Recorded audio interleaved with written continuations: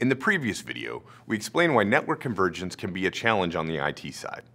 In this video, we'll highlight how convergence can actually happen.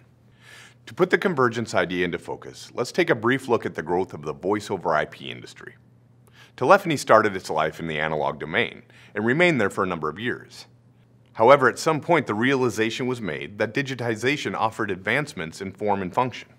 The digital phone system was born, and it lived as a subsystem to the data network in a place in a facility.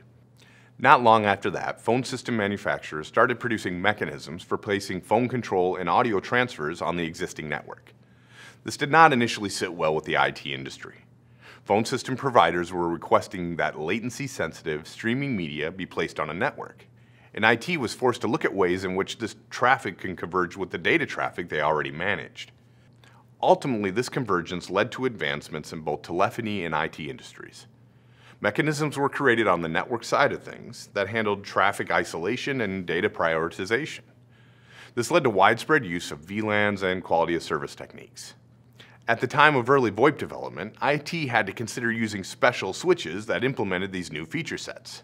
But today, several years after VoIP deployments are considered the norm, the question of if a switch supports things like VLANing isn't one that's considered.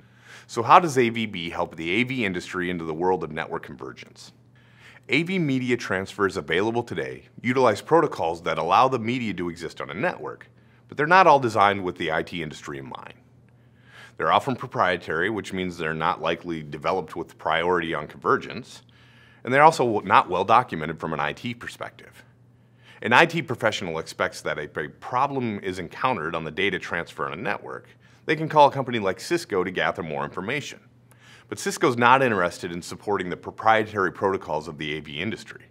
But they are interested in an open platform certified for use by a networking standard like IEEE. The IT industry realized the importance of media on the network, so they developed a mechanism that supports it.